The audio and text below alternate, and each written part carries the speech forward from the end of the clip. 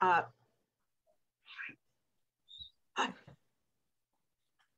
Thank you all. I would like to call the meeting to order, and I would like to start with Bruce to give us an update on the start of the year with the new fleet. And Bruce, for Brad and Quixada's information or update, you might want to update how this all started a little bit and why we're ahead of the game.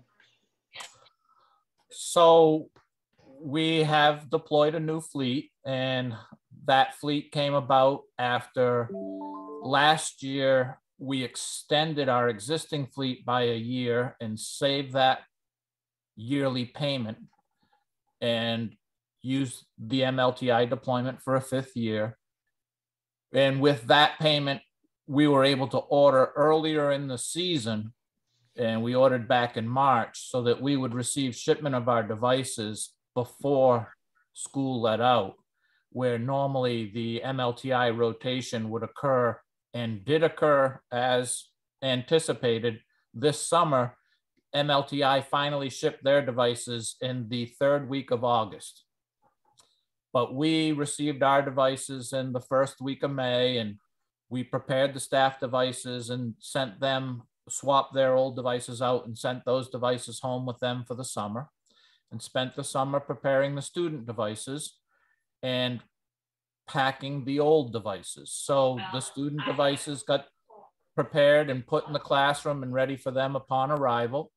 And the most of our old devices are already packaged up, and Second Life Mac comes next Tuesday to pick up our old fleet and pay us rather well for it. The anticipated quote was $388,000, but we are still missing some devices. Not every device has found its way home. We're still chasing around some students and some staff, and some people have moved away. And so inevitably we won't have all of them, but we're making our best shot at making sure we have all of them. And on Tuesday, they come and pick up those devices, and probably be another 30 or 60 days before they assess the inventory when they get back home with it, and then we would get our payment for it.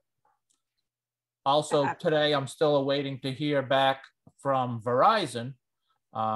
We've applied through the federal COVID grant for the Emergency Connectivity Fund for hotspots for students. And so we were able to reactivate hotspots that the DOE provided us last year. We have 60 of those that we've activated at this point, but it hasn't finished going through yet. We still anticipate the return of some of those hotspots as well from last year. Some haven't found their way back home yet either, but we're still scurrying, trying to find the people and the devices so that we can have our full suite. But we have, at this point, we have 49 households reporting lack of internet. And so we'll be able to accommodate those as soon as this process activates through Verizon. Fabulous. That's really good news. How do we intend to be very aggressive about finding the instruments that are no longer around, or how are we going to handle this? Or you're going to handle it? Well, so inevitably, some of them we will just have to take as a loss. Yep. You know, we've done everything we can to help convince people that the unit has no value to them. We lock the device. The device does not work. For those who haven't returned their device, the device does not work. And if they erase the device, it is automatically aligned with us and comes right back to a locked state again. So the unit has no value to them. And unfortunately, I think it's inevitable because some families have just moved away, you know, and we won't find those people. Right. But currently we're at, I believe our number right now is down to about 48 devices that haven't found their way home out of over 3,000. I guess that's a pretty good percentage. The percentage will always be there. Yeah. Thank you, Yada. Oh, sorry. I just had a question. Sure, go ahead. First, I wanted to thank you. I just saw a news segment on the Manchester, New Hampshire schools, and they had, in the chaos of the pandemic, I think they had forgotten to track all the devices. And so we're definitely doing better than that. And, you know, I'm sure it's very difficult to even do that tracking. So I wanted to thank you for what must be a huge amount of work. I just had a question about the hotspots. I guess I was curious if the hotspots are allocated to students who don't have connectivity at home, if that's the idea behind it, to help them have internet connectivity, and just like what the criteria were for determining who gets a hotspot. So last school year during the pandemic, the DOE surveyed the district to find out who didn't have internet either by availability or by financial means. And so they provided us with state-funded hotspots with unlimited data on them for the school year. And those hotspots, the SIM card in them expired on July 1. And we have, again, at the beginning of this school year, surveyed the household again to determine who doesn't have internet based upon availability of broadband. So when we use this grant, we have to apply for reimbursement after we've paid for them. And then the grant also requires that you file the demographic data of these people. The federal government has collaborated with all the ISPs, well, the majority of the major ISPs, and established a database that tells them what street addresses do not have internet available to them based upon the compilation of all the other ISPs. And so we have that information, and we're doing that, and those who qualify for free and reduced lunch would be eligible for a hotspot, even if they had internet available in their area. Does anyone else have any other questions for Bruce? Bruce, once again, thank you. Thank you. Thank you for and your your support. team. It's my team does a lot of this work. I'm just the one who has to do all the stuff behind it, but the actual legwork is my team. They do so much. And we all appreciate the fact that the process is as easy as it could be, given the support that we receive from the board. Well, you're most welcome, and we certainly do support you because you've made it so easy for the school year to start. Lauren? Yeah, I just want to say that, you know, a long time ago it was a dream to have one-to-one devices, and then it was a dream to have internet at home for kids who need it. So it's just so great that we have that too. It's just so great that that has happened and happening and will happen. It's fantastic.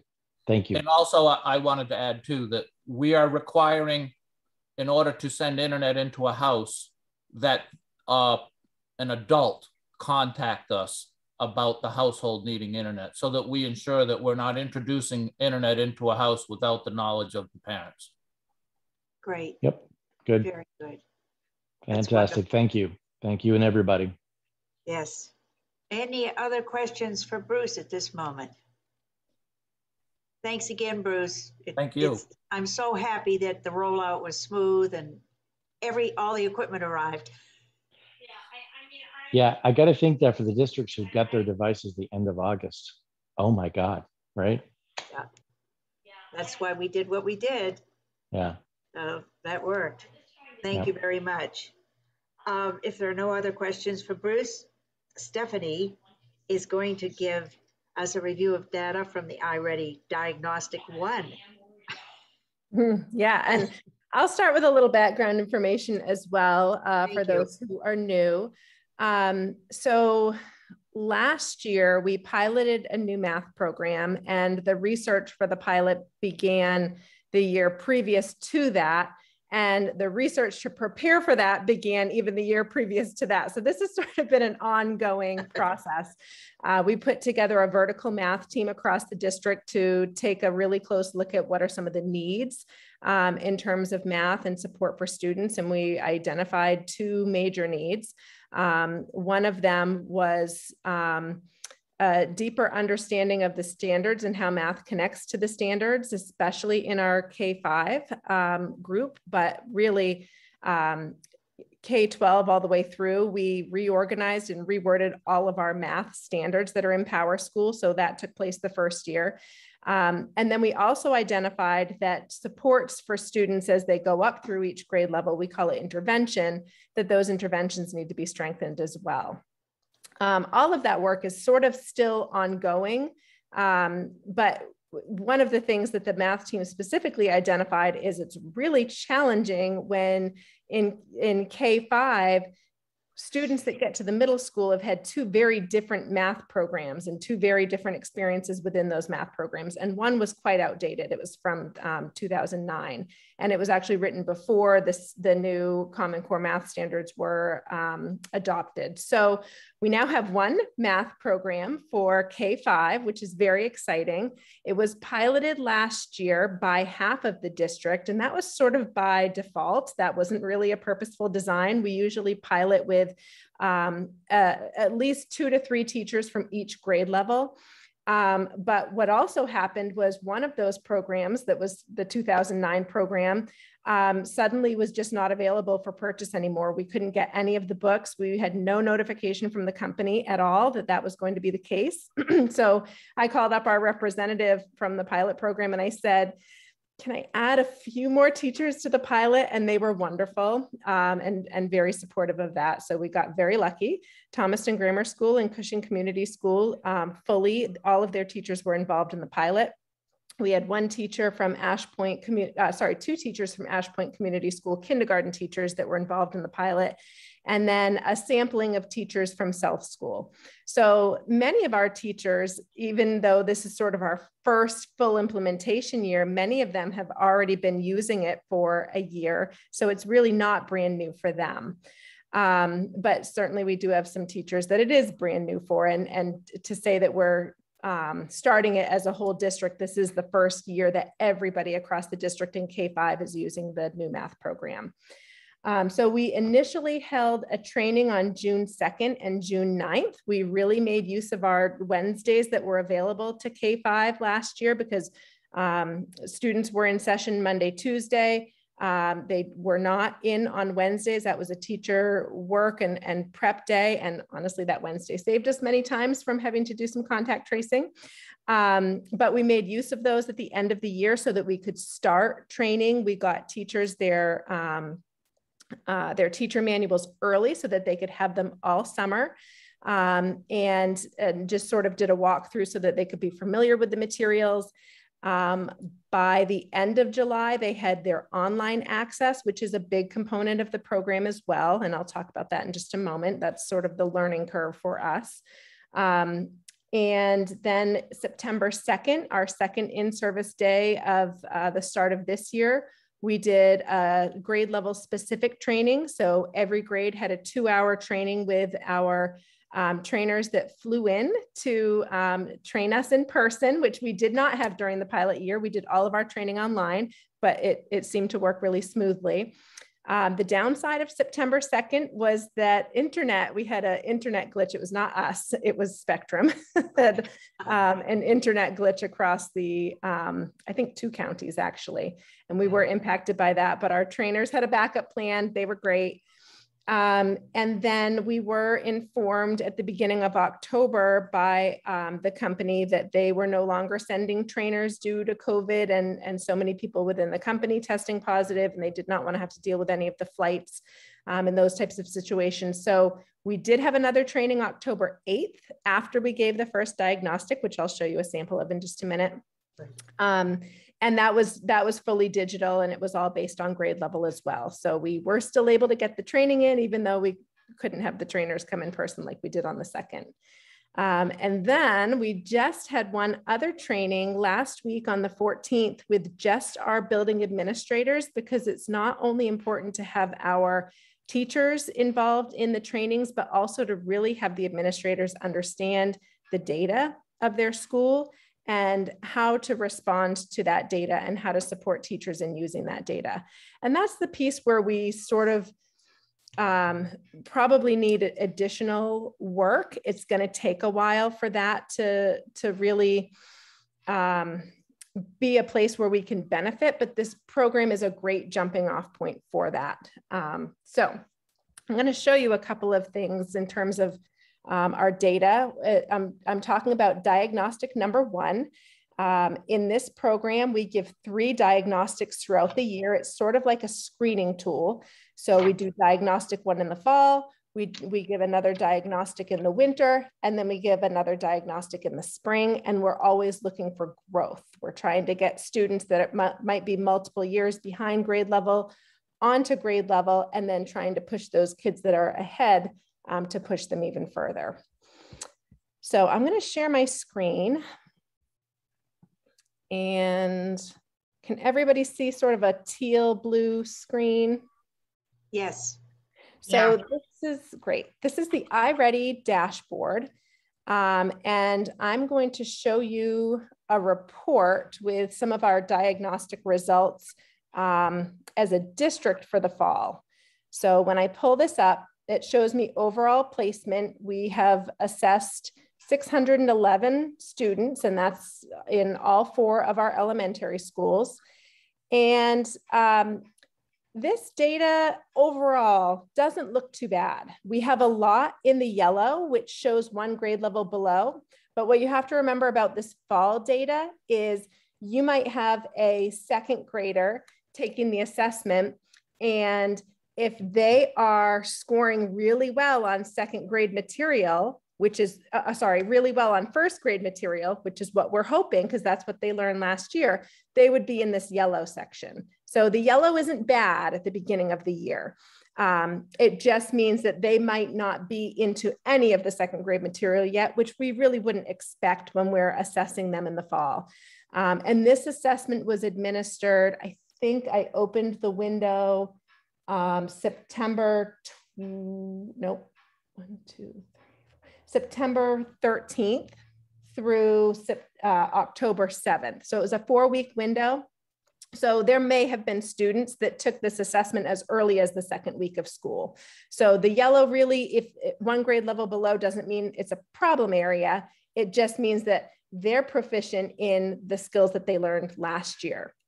But what we do get concerned about is students in this red area, because these students, this is a little bit of a lighter red. It doesn't have the lines in it. These students, 21% of all of our K through 5th graders are 2 grade levels below. And I wouldn't really include K in that because you can't be 2 grade levels below in kindergarten. But of all of our students that were tested, 130 of our students are considered 2 grade levels below. And of all of our students, again, 611 that were tested, 52 of them were 3 or more grade levels below.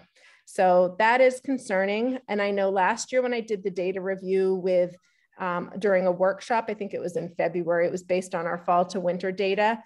Overall, the data looked really good when we look at that, the big data picture as a whole, aside from 2 major red flag areas. And I think I mentioned that this year as well. The major red flag areas last year were 3rd grade math and 2nd grade literacy and math. And what we're starting to see with this year's data, and you're going to see it in just a moment when I pull up some school grade level based reports, 4th grade this year, which was our 3rd grade students last year that were red flagged in math, 4th grade is still lagging behind in their scores. So that's concerning. That's an area that we just know that we need to continue to focus on using the program materials to help differentiate the instruction for that group of students. So I'll show you each school really briefly, and then just give you a sample of what we look at for grade levels. 3rd grade, which would be our 2nd grade students last year that were behind in literacy and math, is not as concerning, but it probably is still a close second in some of our schools to 4th grade. But at 4th grade across the district is the one that is standing out the most right now. Oops, let me back up here for just a second. So Ash Point Community School, You can see their snapshot when we look at students who are 1 grade level below. Again, that's not concerning at this point, but ones that might be 2 grade levels below and 2 or more grade levels below. And then this chart just breaks it out so that you can see by percentage. You really want the bulk of your percentage to be in the green or the yellow at this point of the school year, which Ashpoint Community Schools is. Cushing Community School, we have a bit more of a bump here up in the red, 29% 2 grade levels below, and 6% are 3 or more grade levels below. South School also has that bit of a bump here with scores that are a little bit more in the concerning range. And then Thomaston Grammar School is a little bit more similar to Ashpoint Community School overall when you just sort of look at the picture here with seeing the bulk of their students here in the yellows and the greens. I think one thing that's interesting to point out is last fall when we looked at this data, it was more concerning than this data looked. One of the things that we noticed was there was a huge increase in student scores from fall to winter. And I think when I described it to this group, I don't think I went into as much detail with the whole board when I did the workshop data, but I did do a dive into the iReady specific data. And we talked about those triangles and how at the beginning of the year, the red is at the top of the triangle. And we had some cases where in a given grade level at a school, you might have had like 49% of your students in the red part of the triangle, which was really concerning. And then by winter, that number might have gone down to 17%. So there was a big gain in skill review when we went from the fall to the winter. And I think part of that is because it wasn't that students lost skills from going to remote learning into the summer. It's just that they needed more review to pick those back up. We did not see that as much in reading because I think many families find that more of second nature. You know, I'm going to read with my children at home and that's going to help them stay caught up in their skills. We didn't see as much of that slide in our fall data in reading as we did in our math data. So I will just show you really briefly what I mean in terms of looking at that grade level data. I'll pull up Ashpoint Community School.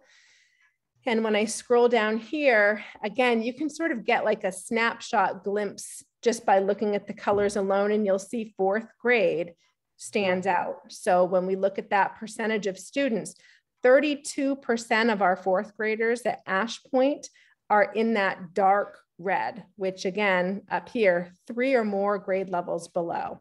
So that's concerning. Kindergarten, of course, doesn't have any red because again, they're not going to be 2 or more grade levels below. But our hope is that as we continue to use the instruction that's provided and really try to make sure that we're differentiating for our students, we're going to be able to close that gap. And I know that last year I mentioned there weren't major gaps. We talk about learning loss. There wasn't major learning loss at grade levels besides those 2 red flag areas. I didn't see that data across the whole district, but there are for sure pockets of greatly impacted students. And that's that's the level that we want to make sure that we're paying attention to. And this program really allows us to do that. And I'm going to show you a few ways that that's possible. And how we can use the data that we're provided. So I won't jump into every single school here in a lot of detail, but I just want to show you briefly the picture. Again, I mentioned that 3rd grade and 4th grade math, because those were last year's 2nd and 3rd graders. You can see 3rd grade is a bit more concerning here. Cushing is interesting. I think I mentioned this last year as well, but it's certainly worth repeating. Their 3rd grade has had more significant educational disruptions than other grade levels in most schools. So their kindergarten year, they had a teacher that got done halfway through the year and had a new teacher that started. So that's an educational disruption. So one that's, you know, somewhat out of our control. When they started their first grade year, they had a teacher that was on maternity leave for the first several weeks. So they were starting their year with a sub. And then of course, the last few months of their first grade year was complete remote learning. So those students are now our current third grade. So that principal is well aware of the needs of that group and is continuously trying to differentiate. And then also you can see sort of the fourth grade concern echoed there as well. Let me pull up South School. This school is interesting. You can see sort of a progression here of that gap. It's not, it goes down just a little bit in fifth grade, but oftentimes you see this increased progression in students falling behind when interventions are not working as well as they should be working to try to get kids caught up. South School, the whole school did not pilot this program last year. And one of the beauties of the program is your ability to provide interventions that match up specifically to the instruction and are not just simply pull out. So again, I'll show you a few of those in just a moment, but this is a really good picture of what the math team indicated as one of the issues. When you notice gaps and we don't solve the gaps, they just grow over time. And then students get into middle school and high school with all sorts of issues. And then Thomaston Grammar School. Again, this is a school that piloted the program last year. You don't see that same succession of sort of those issues increasing, but you can see third grade. Again, they were some of the second graders last year of the more problematic group, sort of the red flag group, does have an increase there. Fourth grade, not quite as much. But certainly still an area that 27% of your grade level is still concerning, even though there are others that show some additional concerns. So I'll pause there for just a minute. Are there any questions about the school specific or district-wide data? Yeah. Yeah, I'm curious how this might be tracking relative to other districts vis-a-vis COVID and remote learning that was necessary for teaching instruction. Are you seeing the same sort of trends and sort of same sort of, I mean, I don't know how your teachers are feeling about it, but I imagine that there was some learning loss due to the remote learning requirements. And I'm just curious about how that is impacting the general overall trends. Yeah, that's a great question. So last year when I did my data study, a couple months later, iReady came out with a data study as well. And when I read through that, interestingly, their two red flag areas were second grade math and third grade math, and also happened to be second grade literacy as well, because iReady also has a reading assessment platform with diagnostics in reading as well. So our data matched exactly what iReady was showing for their data, which this is nationwide. There's not a ton of schools that use iReady. It's starting to increase up in Maine and the New England area, but across the country, schools have been using iReady data probably as often as we've been using NUIA data. That's sort of like the, we've been using NUIA for years and years and years and have all sorts of cohort studies and data studies that we've been tracking over time. And so iReady is relatively new, but it's more new to us than it is nationally. Any other questions? I had a question. Stephanie, first, I wanted to thank you. I mean, the way that you're able to use data to identify, you know, potential issues in the school and get in front of it is just really, it's really amazing. And that's the power of data, right? But I think like in life, we don't always use data well, and I can see how much you're using it to inform practice. So I really want to thank you for that and all the time that's gone into this. I think, you know, I had a couple questions sort of similar to Brad's, I think. I guess one question that I don't think we can necessarily answer today, but just to surface for the future is around like, you know, once we get some longitudinal data, it'd be interesting to see what's going on with third and fourth grade over time. It's hard to make comparisons right now because first of all, you know, it's a new program, and second of all, we had this really weird thing that happened right with the pandemic, which throws everything off. But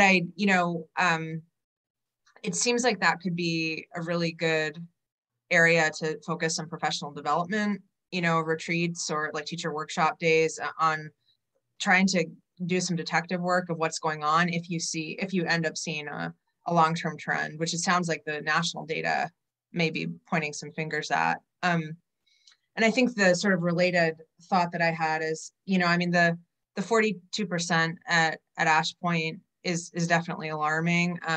I can see that you're getting in front of it, so that's great. But I'd be curious to learn as you process this, you know, how the different principals are thinking of addressing it, particularly with that cohort, so they're not behind, you know, in the long term.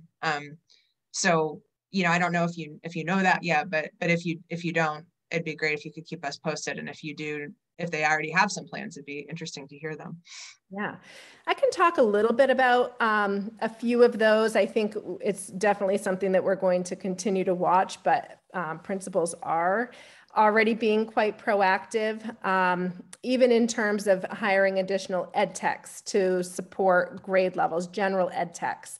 And I know specifically at Ash Point, they have hired 2 additional ed techs with some of the COVID funding that was on the list of the approved ESSER positions, just in order to support some of those smaller pullout groups. And I want to mention in just a minute what teachers can now do with some of that data with their pullout groups. And it's no longer on the burden of the teacher to design what that instruction looks like. It's right at their fingertips.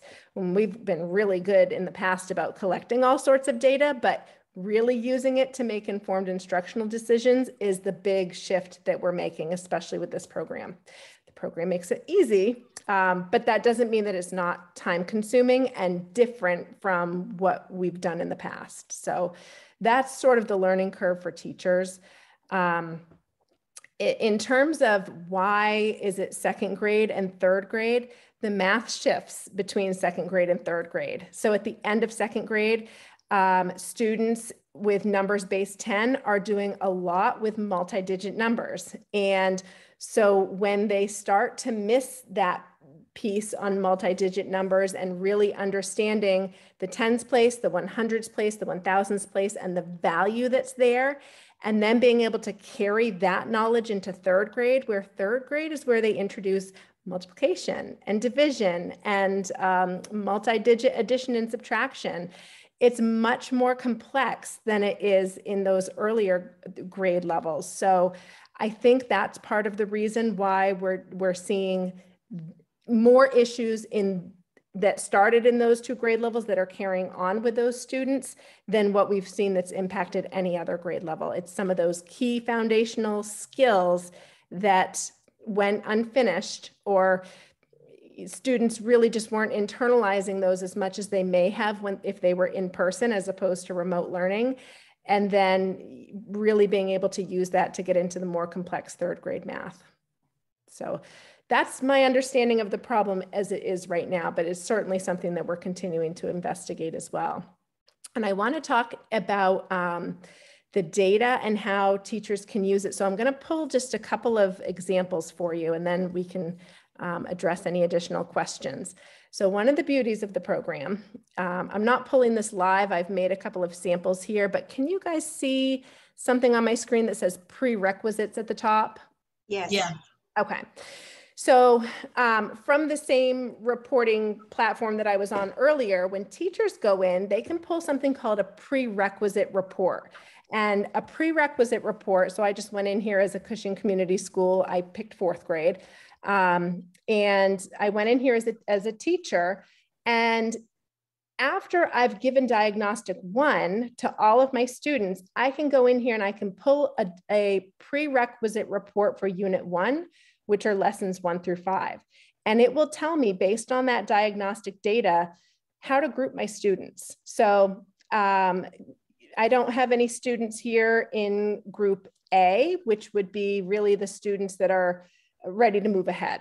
So I know as a teacher, I'm not going to be instructing any of my groups on how to move ahead because none of them are quite there yet.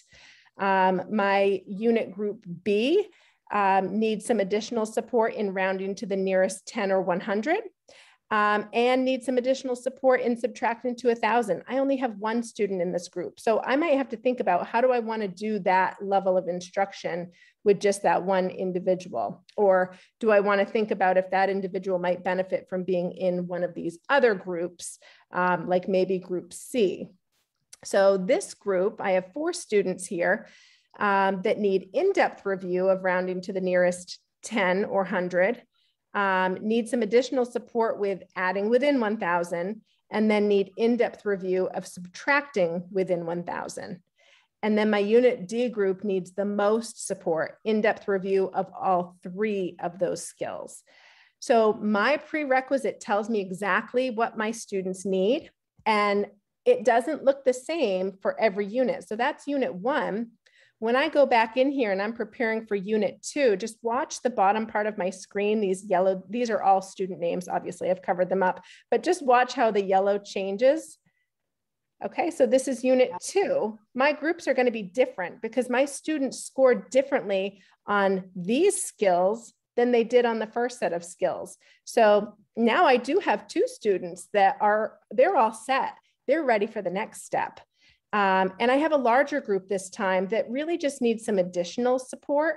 They don't really need an in-depth review. So I can use my data through the whole fall until the winter to really think about what my instruction will look like, what my small groups will look like.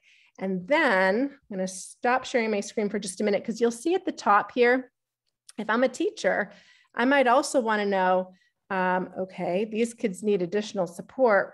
What might that look like? Do I have to come up with that on my own? Or these kids all need in-depth review? How's that going to look different from additional support? That was all on our teachers to figure out in our math program, and honestly in lots of other programming as well. And our teachers don't have much in terms of planning time. So now I'm going to just jump into a different document because this really is one of my favorite things about this program. So, whoops, no, let me try that one more time.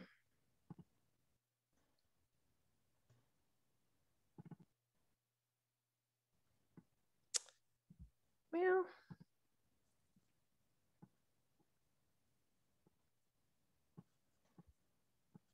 can you guys see something at the top of my screen that says recommendations? Yes. Okay, perfect. So I just clicked on and just made a copy of recommendations for unit group D, that group that needs all that in-depth level review. And I have a whole document here that tells me exactly how to do that in-depth review with them. So if they need multiplication facts in-depth review, I can do a teacher-led small group. I can do independent reinforcement with them. This shows me where I can go to find those resources. Some of them are online, some of them are in the teacher textbook. Maybe I have an ed tech for some math support during my math time, and I can provide them with this. So I can say, okay, I'm going to have you take this small group and I'm going to have you work on adding using arrays with this group. Here's the materials and this is what they're practicing. Or because this group needs in-depth review, I'm going to take them as the teacher. I'm going to work on them. And then this other group that maybe just needs some additional support and practice, maybe the ed tech will work with that group. Or maybe I don't have ed tech support in my room and I'm going to have kids practice some independent reinforcement. If they just need additional support, well, I work with the group that needs in-depth review. So I can start making decisions about how I want the instruction to look as opposed to what the instruction needs to be. Because what the instruction needs to be is now given to me as a teacher. I just need to make the decisions of when and where is that instruction going to take place. And that's a huge shift. Again, that's what we're trying to get teachers to understand. But that takes a lot off the teacher's plate. And here's the other great thing that it does. So it gives some small group ideas so that you can differentiate more specifically for the needs of kids. And I'm going to pull up one more thing here. I'm back to the prerequisite report, but this time I've pulled up an individual fourth grader. This is what the diagnostic results look like for an individual.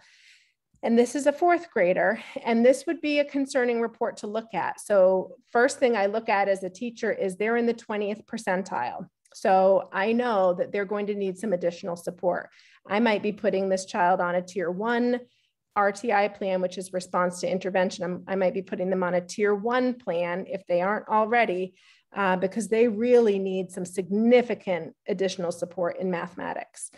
And then I can see the areas that they need that additional level: number and operations, and algebra and algebraic thinking.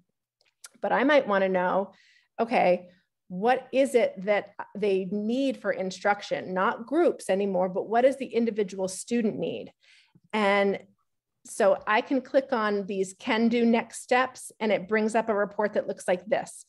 Here's the things that they can do. Here's their next steps and resources for every single thing in number and operations that they need in order to help them close the gap. So for our students that need RTI, response to intervention, for a teacher plan within the classroom, the resources are right there. For our students that are in Title I, because they need tier 2 level of intervention, here's the next steps for our kids. We don't have to guess. It's right there, and it matches exactly what they need. For our students who are special education students that need specially designed math instruction, they're not getting their math instruction in the regular classroom. They're getting specially designed instruction from their special education teachers, but their teachers don't need to figure that out on their own. It's right here. So that's a big game changer in terms of math instruction, which again, this is what I'm the most excited about. The tools are at our fingertips. Thinking about where and how to place that instruction rather than what the instruction needs to be is more of the educational game that I want to be playing, as opposed to, you know, everybody's pulling from different resources and, you know, going to teachers pay teachers and pulling things from here and there to try to fill the gaps. I don't think that's effective. But thinking about sound instruction from, this is a reputable company. It aligns to the mathematics teaching standards, not just the Common Core, but the teachers for teaching mathematics. The standards for teaching mathematics. And so we don't have to do any of that guesswork. We just have to think about where and how can this instruction take place. So that was a lot. Question, Carol? Yeah, I have what's probably a general question. You know, being from the dinosaur age, I don't know this. Numbers and operations, is that what we used to call arithmetic? Yes. Yeah. Why don't we just call it arithmetic? Well, this isn't an us.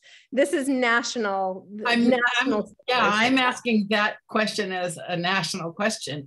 Yeah, I don't know. I can't answer it. And does that include memorizing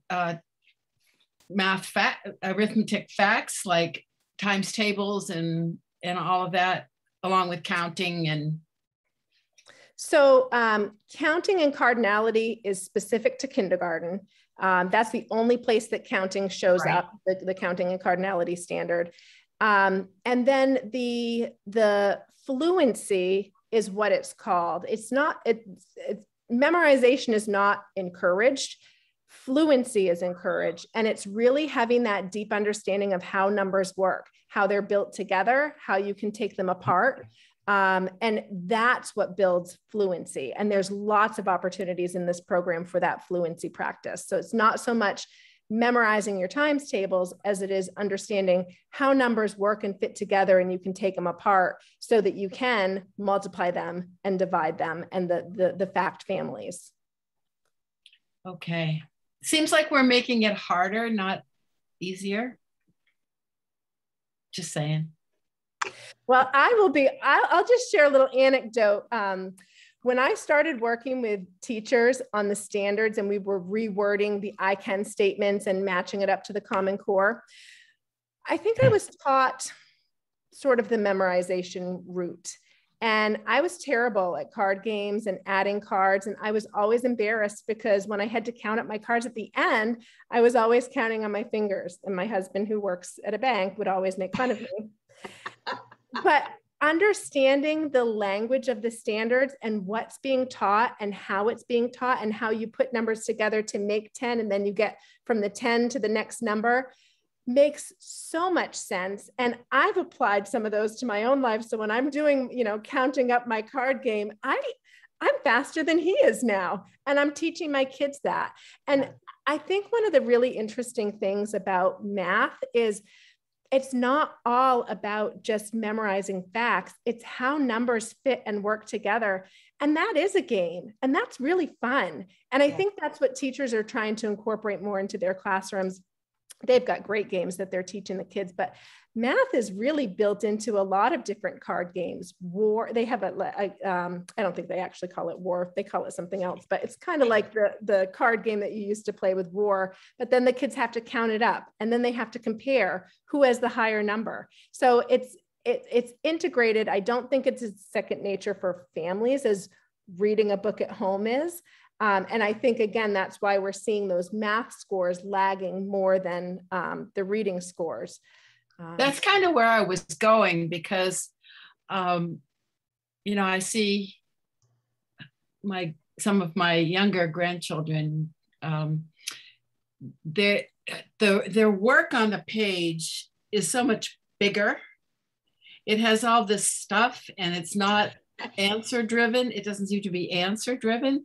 And I really want my pharmacist and my doctor and my banker and my investment people to get it right at the end, to not have, oh, well, this is I was thinking about it. Sorry, you lost $100,000, but I thought about it rightly. So I just wonder applications in the real world.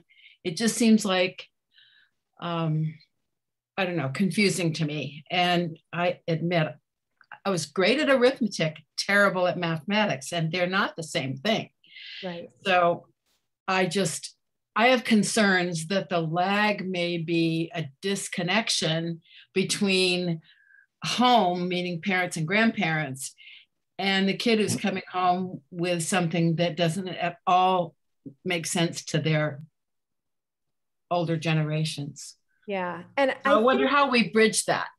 I think companies have been picking up on that. And so with this program, there's a family letter and teachers can send home a family letter every week that explains, this is what we're working on this week. This is how you do it.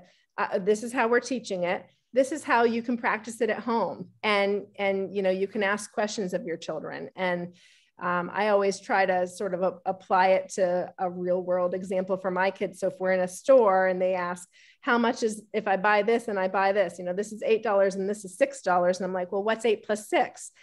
And that might not be automatic. I have a second grader, so it's not automatic for her. But when I say, well, to get that 8 up to a 10, what do you need? And she'll say 2. Okay, it's 14. So that's there, building that foundation. And once that foundation is there, the fluency and automaticity will follow. Once they know how numbers work together, because she's thinking in her mind, she didn't say it out loud, but she's thinking, okay, I need 2 from that 6. And I know from that 6, there's 4 left over. And I already know 10 plus 4 is 14, because those ones are easy when you add them to 10. That is what we want to get automatic. Not just I've memorized that 8 plus 6 is 14. Yeah, that makes a lot of sense. Yeah. Can you show us the iPad user interface for students? Is that showable here now? Because that's just another interesting. I know. Because I assume they're doing their work on iPads, which is how these teachers get this kind of data continuously.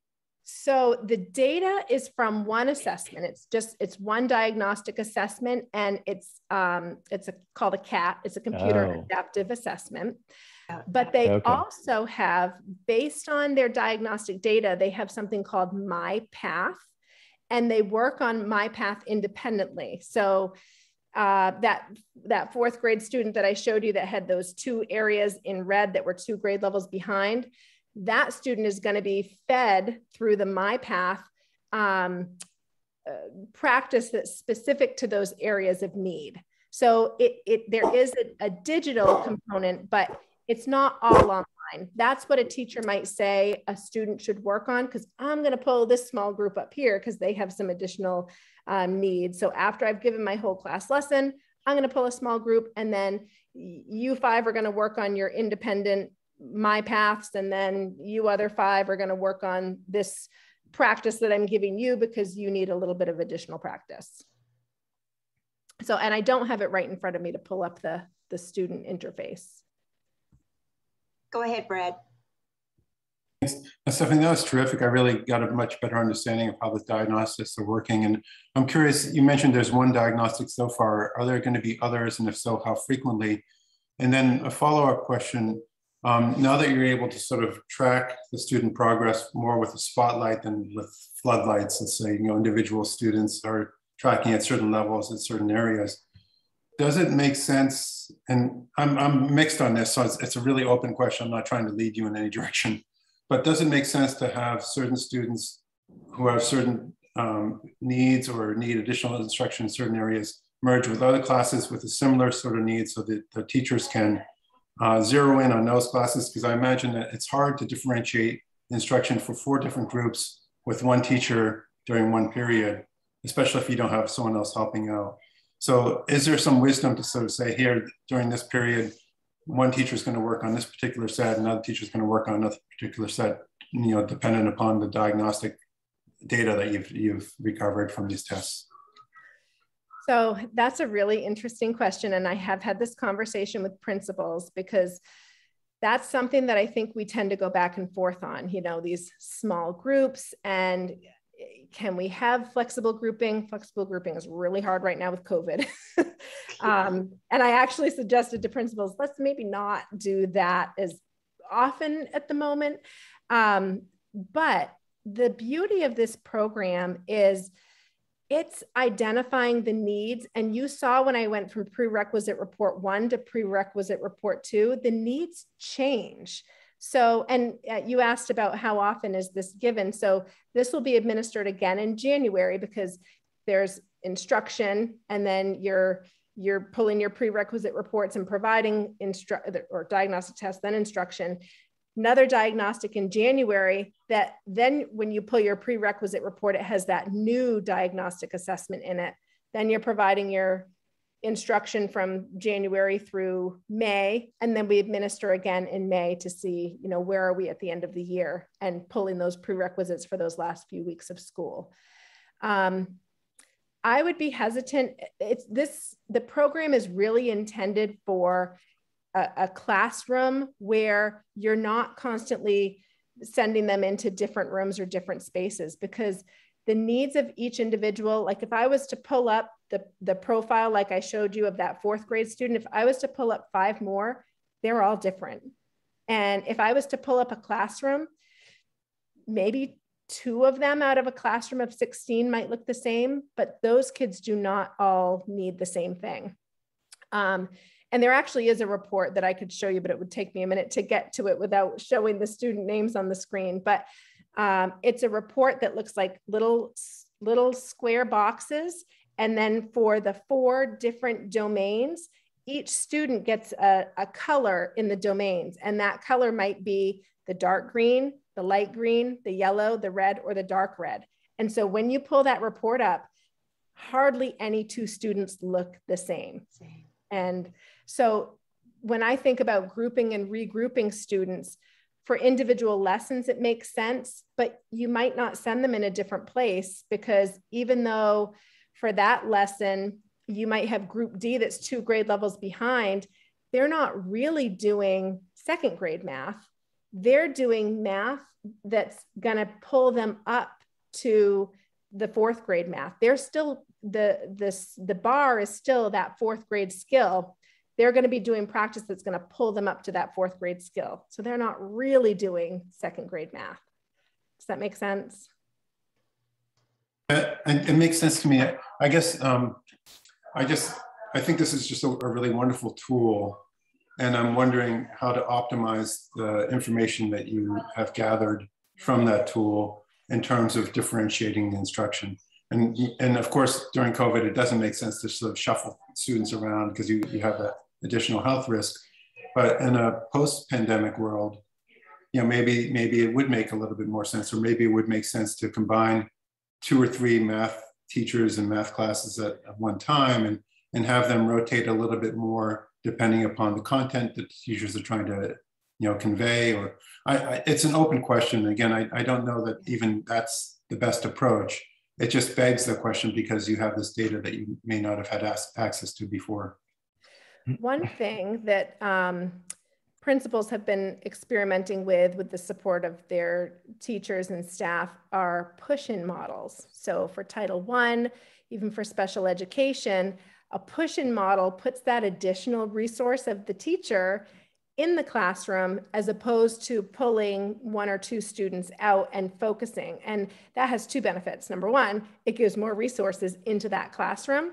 And number 2, the student doesn't change their location and then there's a disconnect and they can't transfer. So it eliminates that issue of inability to transfer knowledge because it's happening in my math class and it's connected to the skill that I need in order to do the lesson, as opposed to I'm being pulled out to do basic addition and subtraction, but we're not even doing that in my math class right now. We're doing, greater than less than value.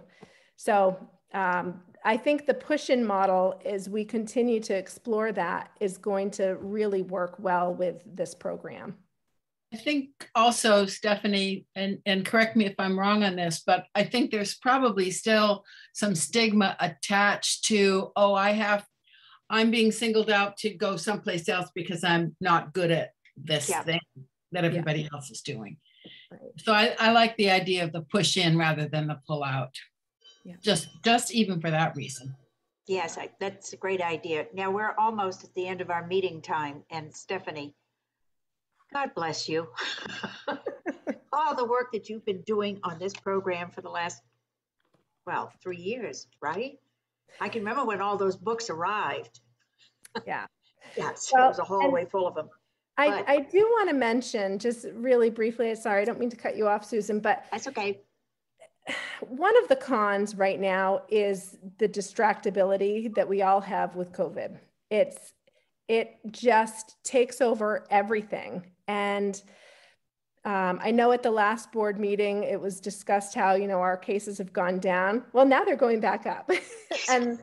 And they have been since, I think it was stated at that board meeting. And then that Saturday we had a case, and then Sunday, and then Monday there were 3. And then, it's been nonstop since then. So we're sort of seeing this increase, and it takes so much time and effort and energy into something that, we want to be focused on education and instruction, and our attention is constantly being taken in this other direction, and it doesn't feel as fulfilling, but it's a must, and we understand that, and we do what needs to be done. But a great example is in our training for administrators.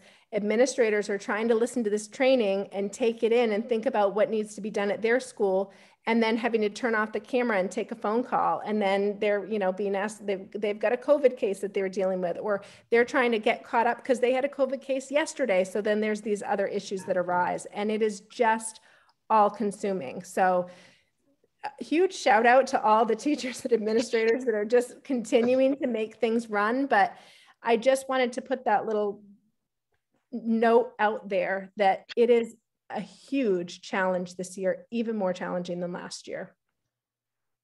I can certainly understand that. And again, a shout out to all of our terrific teachers and administrators. John, do you have anything you'd like to add? I do. Oh, of course. So a couple things. I would have dearly loved these resources as a teacher. The diagnostic information, the data that they have, the ease with which they can get reports, on their students, and then the resources they have to support them are absolutely wonderful.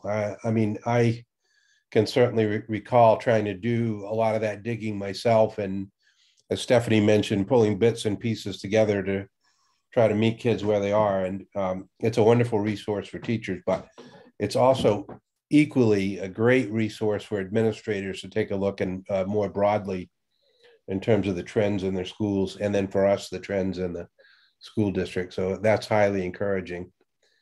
The other little ray of sunshine, if there is any, we had a statewide meeting with Dr. Shaw this morning, all the superintendents. And the one thing Dr. Shaw said with the inception of the vaccine for younger children, quote, he said, "I expect next semester to be much different and better than this semester."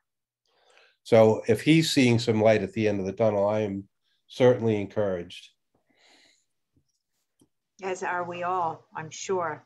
And hopefully you and Stephanie can get a little more rest from the nonstop work with COVID, plus everything else. Does anyone else have any other comments they would like to make before we? Yeah. Yes. Yeah, Lauren. one more thing, and I have to speak really lowly because my wife is in the other room on a Zoom call, and she texted me, "Can you move somewhere else?" And I can't. Anyway, what I love about this, there are many things I love about what you're doing and what our staff is doing, but as I said before, I'm really hopeful about when kids get into high school, that their skills in this area are really, really lock solid, because we know from data over time and here and statewide and nationally that kids are really struggling with mathematics and everything related to it. So I'm really hopeful, not only now of reaching our kids where they're at, but also, you know, down the road in years ahead, that they get into high school and move into the rest of their lives with much stronger skills that way. So it's really exciting on many levels. Thank you. And thank all the staff. Yes. I have to just add one more thing really quickly, because I said this last year, but I want to make sure that our new members hear this as well. So Cushing did a poll last year, sort of a, you know, how are you doing for their kids, and you know, what's going well about the year. Math scored higher than Friends. Math, liking math, and so that was a school that did the full pilot. And my daughter on Friday, she had a doctor's appointment, and the doctor said, "What do you like about school this year?" And she goes, "I really love our math program." I did not coach her to say that, but oh my God. really Yeah, likes that's it. amazing. So it's great. I think it's boosting confidence in students' math skills, and Good. that is half of the battle in education. Yes. Yeah, absolutely. Absolutely. Confidence and competence stuff. Yeah. Yes. Well, thank you all. Again, thank you, Bruce, and your team for getting everything underway so nicely. And pretty soon we'll find out how much we're going to have in return. And thanks also for our 2 new members and adding your Yes. brains and your voices to this work. Thank you very much. It's wonderful to have a big crowd. Thanks again, And Stephanie. a smart crowd. And a smart Crazy crowd. smart Well, crowd, I yeah. can't say that. Thank you all. Take care. Bye. Stay well. Thank you. Everyone. Bye-bye. Thanks, Stephanie.